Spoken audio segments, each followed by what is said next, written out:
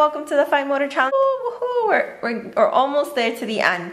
So today's fun activity we're doing is we're going to be using these tongs to put various small little items into these two containers. Small items, so we have macaroni, we have some buttons, we have a couple beads, and we have these two. One's a water bottle and another one is a vitamin container that's done. And what we're gonna do is gonna be using the tongs to get all those small items and put them into each of the containers. Now, the challenge is gonna be first using the tongs, and second is going to be determining which one to put it into, because as you can tell, this has a very small opening, whereas this one has a pretty large opening. So we need to figure out first if our item is small or big. So let's go ahead, we're gonna start. Get your 3 magic fingers.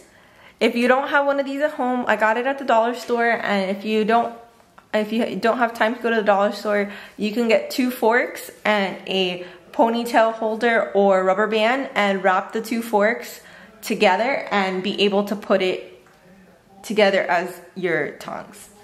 So we're gonna go ahead and we're gonna start with some macaroni. Okay, and macaroni is really tough because it is really small and it's round.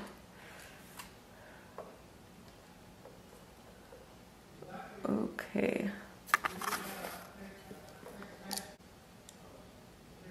Okay, so as you can see, I got it. And I think this one's extra small. So it's gonna go into our water bottle.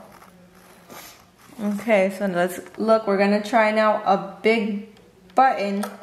And you can ask your child to pick it with to point at it with their finger. Let's get this one.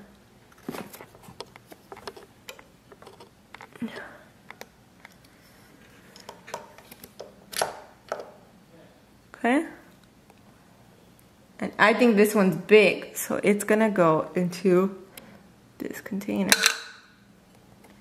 All right, let's try this button now. Oh, let's try this button now.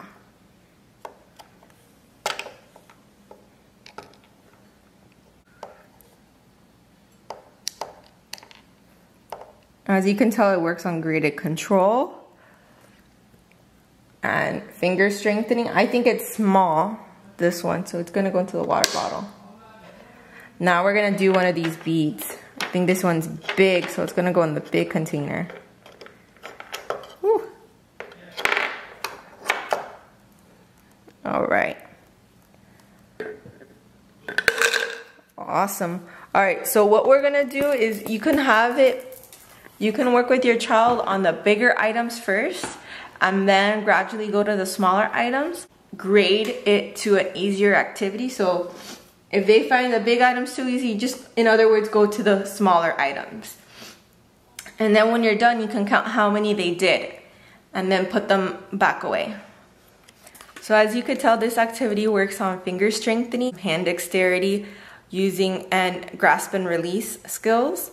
This also works on some bilateral coordination, being able to hold onto maybe the container while you're putting in the items, or maybe holding onto the items as you go to grab it using the tongs.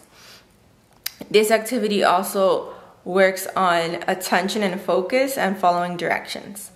Be sure to subscribe to this channel, like this video if you found it helpful, and check out Facebook and Instagram for other fun activities and challenges and information as well.